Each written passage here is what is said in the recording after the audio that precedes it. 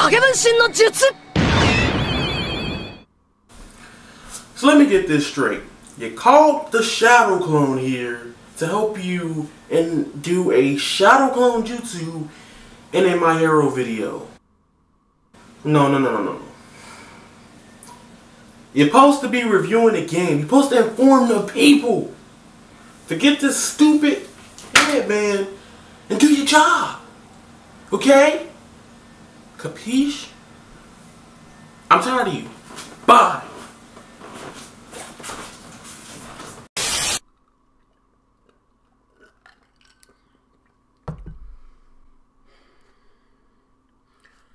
I really don't know how to start this video. What is good, my people? It's your boy Avataryaya, back like I never left.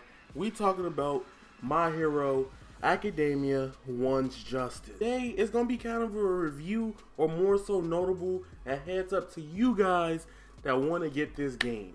I'm gonna keep it a stack. This is kind of a review, but I don't feel like scripting it. So if you want to check out the actual scripted review, well, bam! Go to my boy Prodigy XCD's video. I'm on there with it, and that one's in more detail, but this is my version, so hold on, stay with it. Should you buy My Hero Academia One's Justice? Now, we're going to break this down into three parts. We're going to break it into the gameplay, we're going to break it into the story mode, and we're going to break it into the how fun is it? Is it fun? Is it okay? Is it just downright logical with this arena fighter? Does it give me the feeling of another game like Xenoverse did, or like Dragon Ball did? This is the first My Hero console game, by the way, so I won't go too hard. However, this game already is a okay start. However, the final product may not be as great as you may be expecting it to be. So let's talk about My Hero One's Justice story mode. Y'all want me to tell y'all how I feel about the One's Justice story mode? Watch this. So I played the My Hero One's Justice story mode, and this ain't it, Chief. Yeah, I did the villain story mode. It's just the same thing regurgitated. Fam, we canceling My Hero One's Justice story mode. That story mode of My Hero Academia is not the wave. The story mode, if you watch the anime or read the manga, it does have the source material down to the T. However, it doesn't incite anything to make you want to go play the game more. So the way the story mode works in My Hero One's Justice is you have a hero side and you got a villain side. You're probably like, oh, that's cool, you can see both sides of how everything works. Wrong. Pretty much what it is literally you just scroll through like this little timeline, you play your fights, you can pick different characters, and it's just lather, rinse, repeat. It seemed like a glorified arcade mode. We're gonna talk about that later. But literally, if you beat one side of the story mode, at least I think if you beat both sides or one, you get all for one. I don't care about all for one. I'm not a big fan of all for one, to be honest with you. He ain't somebody I really want to unlock. However, the cutscenes in the game for One's Justice are probably some of the weakest. There's one cutscene that's really sexy though. That's the cutscene where they fight Stain, all the UA versus Stain. That's clean. That cutscene fire. Every other cutscene in the game is whack. Like the final cutscene where All Might versus All for One made me not want to look at that scene ever again nowhere else. It's that bad. Like, it's so anticlimactic.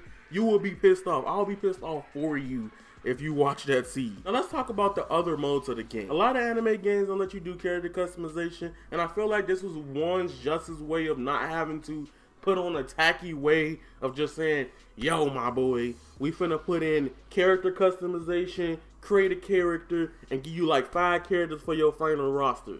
That's not what they did with this game. I love how they did it. Let us customize our characters with other notable things from My Hero One's Justice, or My Hero period, dog.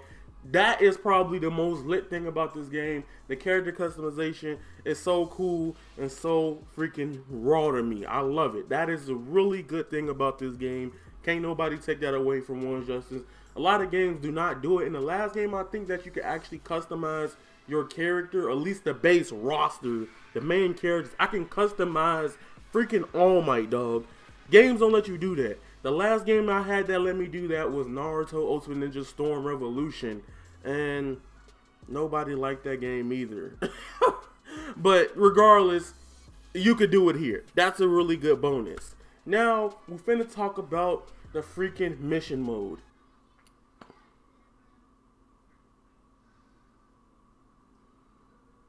It's a fun mode, but like, it's just adding challenges to it. You remember how back in the day in Ultimate Ninja you had challenges? I don't know how I feel about it. It's a cool mode. It's there. It gives you something extra to do with the game. Alright? I don't see you playing a lot because you could just replay story mode or just fight to get unlockables. You literally do every mission. I don't know. I just don't like the mode personally, but it is a really cool mode. So I'm 50-50 on it. So that's a really cool addition because it gives you extra stuff to do for the game. More content, the better, right? They put in an arcade mode, but a month and a half later, kinda. So One's Justice released in Japan, and then they patched in a arcade mode in the Japanese release of the game.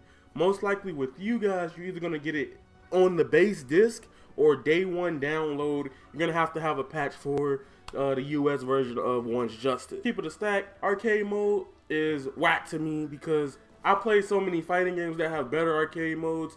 This one is actually frustrating. Other anime games in the past have had arcade modes and they give you cutscenes, screenshots, or some background of the future or what if saga for this character. I remember, I think the old Dragon Ball games used to do something like that. When you beat the mode, you get some Xenia or something. In this mode, you get character customization items that you can possibly unlock in other avenues of the game. There's more places to unlock pieces for and equipment to customize your character. And I feel like the arcade mode could have been so much more potential because it could have literally just been after you fight all the 6 characters. You can also fight a Nomu, by the way. You're going to get like a screenshot or some cutscene or some like, you know, slideshow of like, hey, this is the character's story or background, or them aiming to be a greatest hero, or about the villains trying to take over the world. It didn't do that. It just fell flat. It gave you Zenny, it gave you a peaceful item, and something for online. Now I'm saving online for the last part of the video. Whew. Now we talking about the gameplay, and we talking about the freaking online. Now let me get on this gameplay. I'm about to roll. You see my camera? It's too much heat up in here. Well, bam. I had to bring it back a little bit because they know I was about to roast One's Justice Online. One's Justice Online is the most infuriating arena fighter I've dealt with in a while. Now let me tell you why. First thing first, most anime arena fighters, anime games in period, you can always block in the air. Even 2D arena fighters, or I mean, I said 2D arena fighters, 2D fighting games, they let you block in the air. You get what I'm saying? BlazBlue lets you block while holding back in the air, I believe. Other games let you block in the air. You know, it's just absurd that in an arena fighter where everything, you should be able to see the whole atmosphere, you can't block in the air.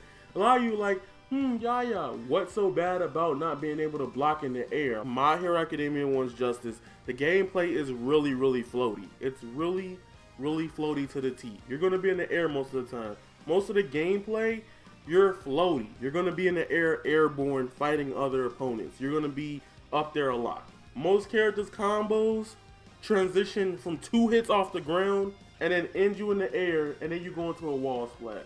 The camera's kind of crazy sometimes because the camera doesn't work. Sometimes it'll work against you or work with you. So it's like you don't know if anything is consistent or inconsistent in this game because you just feel like everything is just luck-based and RNG. You just like, why am I going through the wall and I'm stuck in the wall and I can't do nothing to get out of it? You're going to be going, capiche? Now, with One's Justice, I want to break it down to y'all. I do want to break it down that the game is fun. I think the game is really fun. The online mode, though, is atrocious. There is no spectating mode with friends, nor is there no invite button. Yes, in 2018, you cannot use a freaking invite button to invite your friends to play this game. I don't know what went through Bite King's head, but why is there no invite button in a fighting game? It's supposed to be ease of access to be like, hey, you talking smack? I'm talking smack. Bet. I bet you won't run the set though. Hit that invite button and then you get it popping. See, it ain't like that. You don't get that in this game, dog. It ain't there. You get what I'm saying? It makes me so mad. It hurts my heart that that's not there. That is like a key component to any fighting game. Give me an invite button. Let me invite my friends. I don't care if you have one-on-one lobbies. Just let me invite my people so they can join the game. Like, why is that not a feature in... That's probably going to be the biggest frustration with a lot of people. Why is there no invite button? When you just guard an opponent's attack, when you do it, it doesn't stop them. They can keep mashing the button. So you have to literally just guard every attack of that string or every button they press of that string to be defensed. If you don't do it, you're going to get put back into the combo. It's like, why? Why didn't it just make it to where it just completely halts the opponent's movements? That way it's balanced, because you got some characters that do multi-hitting attacks and you have to hit the button like really freaking, like you literally have to be like... Now let's answer the final question that a lot of fans have been wanting to know about My Hero Academia One's Justice. Should you buy it on Nintendo Switch or should you buy it on PS4? Now, right now, I'm on a PS4 Pro playing One's Justice. So right now, once I switched from a PS4 to PS4 Pro, I had less problems with the game. There was freezes where in the menu, if somebody didn't accept your match invite, the game would just crash. It would just freeze tremendously for me. It could just be an error on like my download or something like that. But I don't want to re-download this game. I don't want to do it. I don't want to do it. I don't want to do it. I don't want to do it. So I would prefer to you, I would just honest to God tell you the truth that you should get this game on whatever console you feel comfortable with. Like, get it on the Nintendo Switch or get it on the freaking PS4.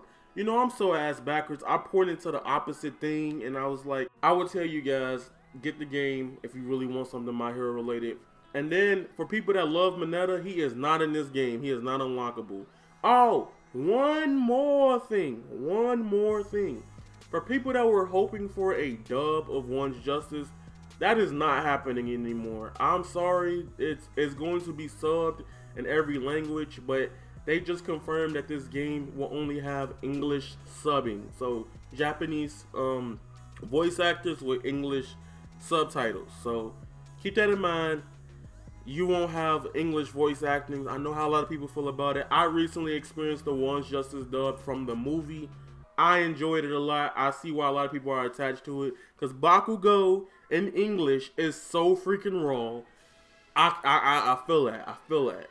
So I apologize about that.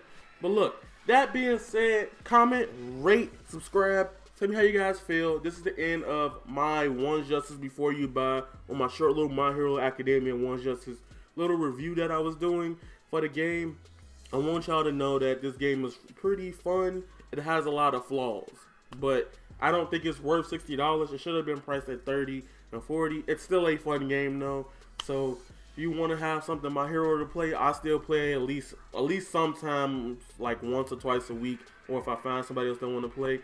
You know, this game is kind of cool. So it's your boy Avataryaya. See you guys later. You guys are golden, and that is raw. Peace.